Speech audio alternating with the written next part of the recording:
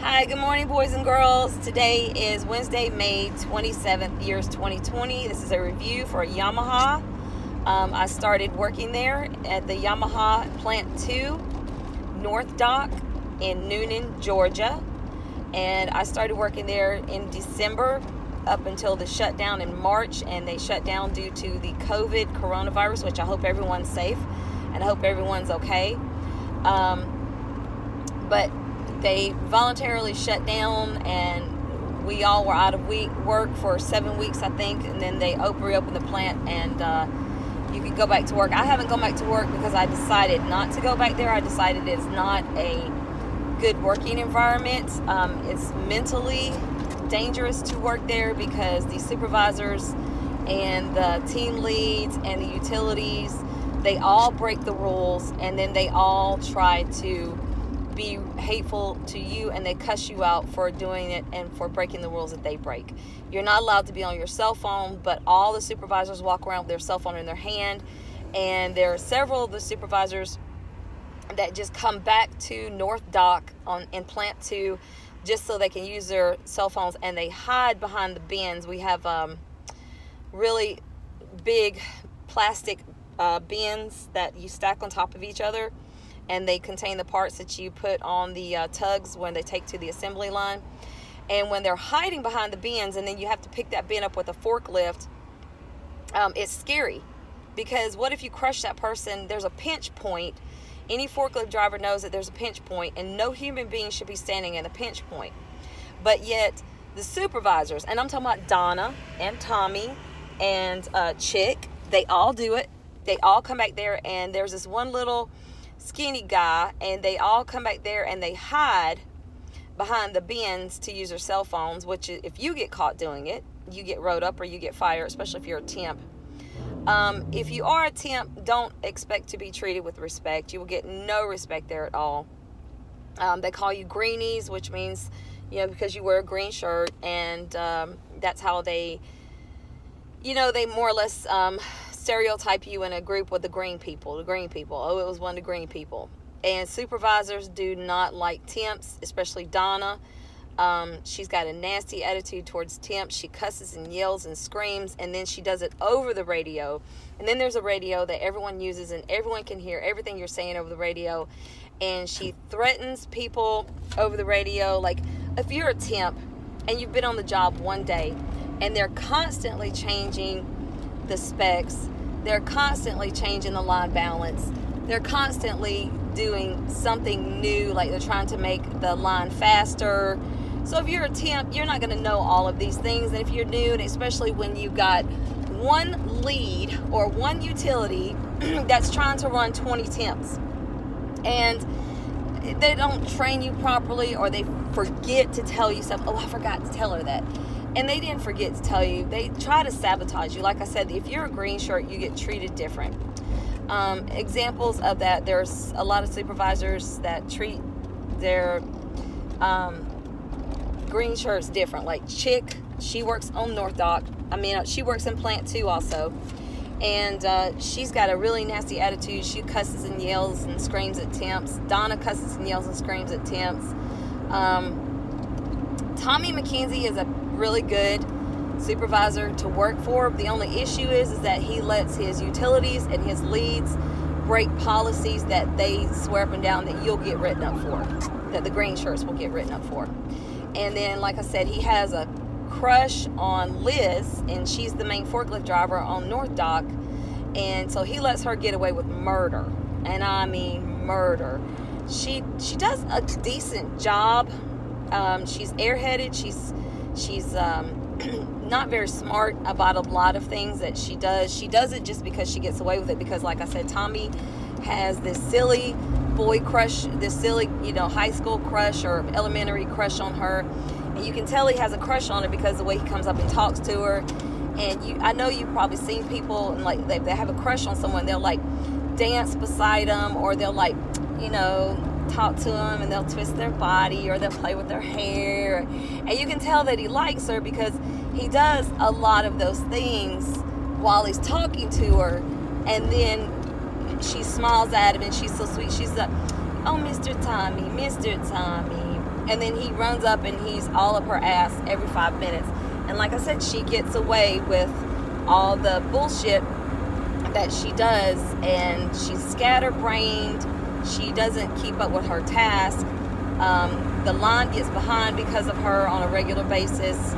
And if you are working with Liz on North Dock, she will tell you that you are a team, but there is no L in team, so how could you possibly be a team, because she has to be in charge. And if she's not in charge, she will threaten you that she's going to, I have to talk to Tommy about this today because you didn't do what I told you to do, or blah, blah, blah, blah, blah. Or she'll try to scare you. You know, don't worry, I'm not tell Tommy today. Maybe I'll tell Tommy tomorrow. And she's a child about it.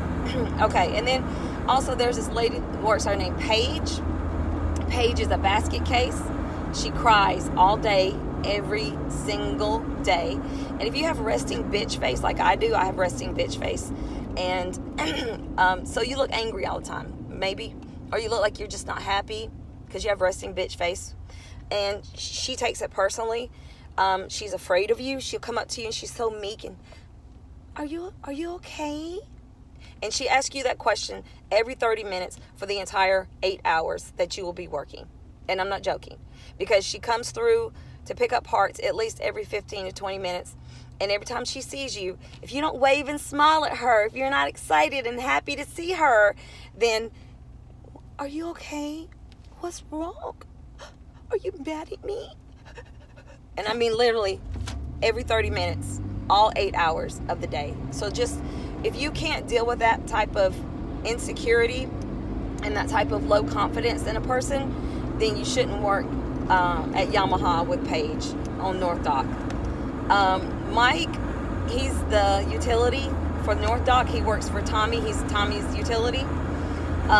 He is a huge liar. Be careful of him. And he will put the wrong parts on the line constantly and make excuses for it. But if you put the wrong parts on the line, then everybody in the warehouse knows. And he can't wait to run around and tell everybody, oh, she fucked up, she back there fucking up, and I need to replace her. All she does is fuck up all day. But if I put the wrong engine on the line, it's okay because I'm a utility, and I've been here all these years, and I'm bound to make a mistake eventually, right? But if somebody else does it, she's a fuck up, and she needs to be replaced, right? And we all have to wear steel-toe boots. Mike never wears his steel-toe boots. His steel-toe boots look exactly like his cowboy boots, so he wears his cowboy boots instead, and then he brags to you that he never wears his steel-toe boots.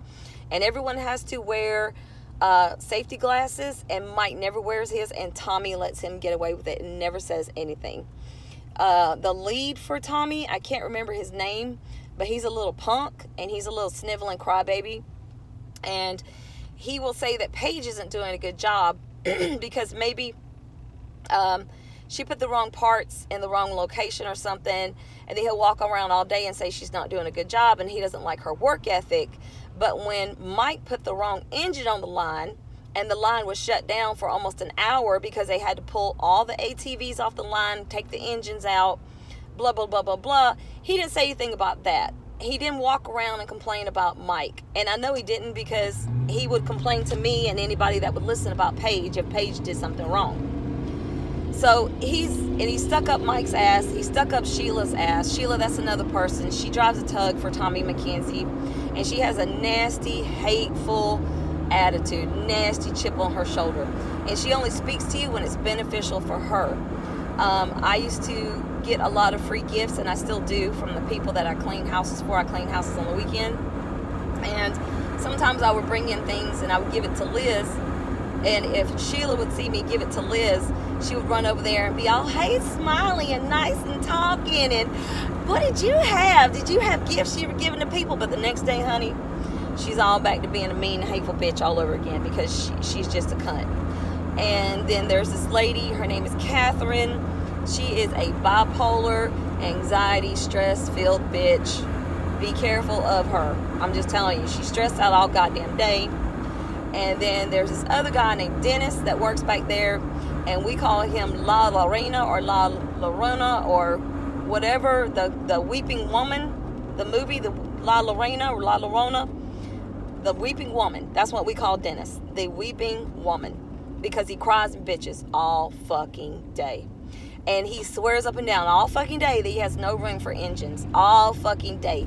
But yet, if somebody else asks him for something, if Kevin says, you know, hey, that's what the lead guy, his name is Kevin. That's the little pussy bitch that's all up Mike's ass all day. Anyway, if you ask Dennis, you know, can you come get something, take it out of our area because our area is congested enough? No, he can't do that. But if Kevin asks him to do something, oh my God, he's got the biggest fucking smile on his face and he's all up Kevin's ass and trying to accommodate Kevin. But there's no, what I'm trying to say is like Mike and Kevin and Dennis, they all like each other. They try to accommodate each other. They try to make each other's jobs perfect and happy and wonderful. But if you are not friends with them, or if you're not in their little buddy up their ass system, then you're going to have a shitty life working at Yamaha, and they're going to make your job miserable every single day. And then there's this one chick that works there, also drives a tug, and her name is Ro. She's a nice person. She has a really good attitude. She will help you. She will explain to you the different parts, and you know, she'll help you figure it out. Like this is an even number, or this is an odd number. This goes on the even side or the odd side, and she'll break it down. You know, like if it's a headlight or a stay light or a tail light, or she lets you know why things are the way they are, and she helps you to do your job faster and easier.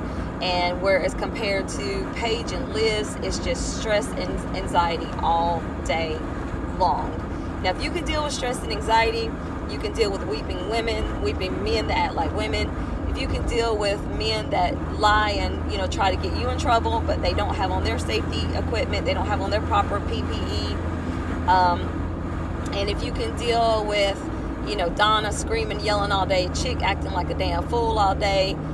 There's one supervisor named Mike. I can't remember his last name. And he's a decent supervisor. He's a pretty good guy to work for. There's one guy on the line to worry about. He's an assembler. His name is Andy. I know he has Asperger's disease or something like that.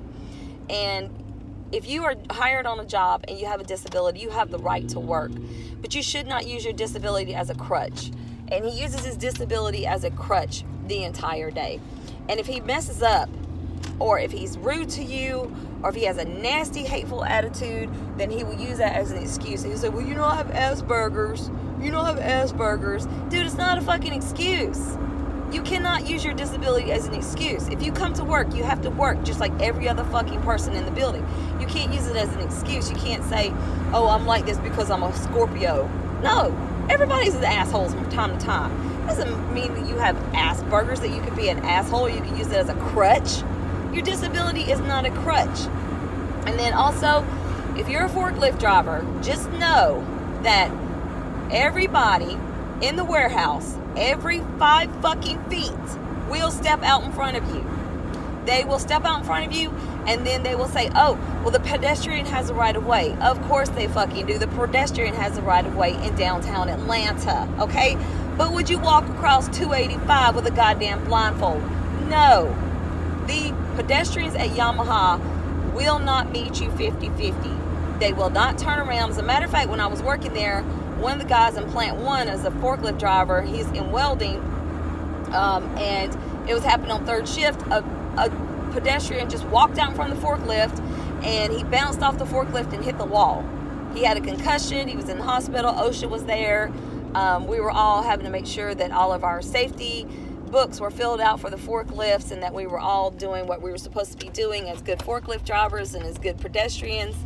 And they were putting new blue lights on the forklifts, and now they look like they have a blue halo around them. But I guarantee you, because Yamaha tells every stupid employee that works there that they have the right of way, they are going to keep stepping out in front of the forklifts. They are going to keep being stupid. They are going to keep playing footsie and musical fucking chairs with the fucking forklifts.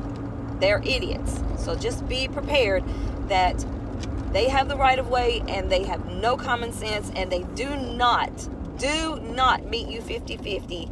And they will step out in the forklift, and they will test you. And you, as a forklift driver, you already have a lot of stress and anxiety on you, because if you drop something, you're going to get drug tested. If you can pass a drug test, that's fine, but for the ones that can't pass a drug test, you don't want to be threatened with a fucking drug test every single day, right? And that's another thing working for Yamaha. If you want to work there full time, you have to pass a hair follicle drug test. Through the temp service, it's a mouth swab. But full time, you will get a hair follicle drug test, and you can bid for jobs after you've been employed with them for 90 days. And 90 days, do not count your off days. You actually have to be employed a full 90 days before you can even bid for a job. And if you have to call in, or if you've ever been late, if you have any points, then don't even fucking try bidding for a job, because the supervisors and the managers there are so cocky and nasty and hateful, and they are so entitled that if you have 1 point, they will just look at you with this nasty, cocky attitude, and they will say, oh, well, you'll be at the end of the list because you're behind all the other 12 people on my list. They ain't got no points. I mean, how can you be a human being and never have to call in or never be late? Now, I understand there are very few people out there that have that record and have never called in and have never had to be late and never leave early. And that's fine. That is just fine and jam dandy. But what happens if you have children? Children get sick. It's inevitable. What happens if you are a human being and you have bad sushi or bad shrimp, or just something that made you have really bad diarrhea, and you had to call in because you can't be up there Yamaha on an assembly line trying to go to the bathroom every 5 minutes, because then your supervisor's just going to send you home anyway, because they can't replace you a lot if you're on the line having diarrhea or if you're on the line throwing up. You know, it's an assembly line. You can't be on an assembly line and having to go to the bathroom a lot during all the day. Or if you're driving a forklift or a tug, then no, you can't be sick. So if you're a human being and you think you might have to call in for work or be late, and then don't work at Yamaha, because they don't make exceptions for human beings. They want you to be a robot, and they want you to never have to call in, never be late, never have to leave early. And if you work for North Dock, if you work for Tommy McKenzie, just be prepared. North Dock is extremely cold. It's extremely hot during the summertime, extremely cold during the wintertime. They have heaters, but the doors stay up all day. And then the chick that you work with, Liz, she doesn't know how to shut doors, and she opens doors when they don't need to be open. And then every idiot at Yamaha is going to ask you if you're cold. What the fuck? It's below zero outside. Of course I'm fucking cold. And if you have on a jacket, or if you have on a hat or a scarf or something to keep you warm, then they all make fun of you, which is really stupid. Or if you're sweating, then they all gonna ask you the same stupid question. Are you hot? No, this is just fucking Niagara coming out of my head, you goddamn idiot. So they're not very intelligent people there. You don't have to be very intelligent to work at Yamaha, which is a good thing, because I know there's a lot of stupid people in the world. So if you're, if you worry that you won't get a job because you're not very intelligent, don't worry. You'll get hired at Yamaha if you can just never call in, never be late, never have to leave early. And when I worked there, I did have to call in one time because I had car trouble. I was never late, and I never had to leave early. But I'm a human being, and my vehicle breaks down on occasion, just like the vehicles that they build there are going to break down on occasion. That's why you don't get more than a 2 or 3 year warranty on it, because after a while it's just going to break down, and you're going to have to call in. But anyway, that's just my review for Yamaha. And if you don't feel the same way I feel, I don't give a fuck, and I hope you have a nice day. Bye.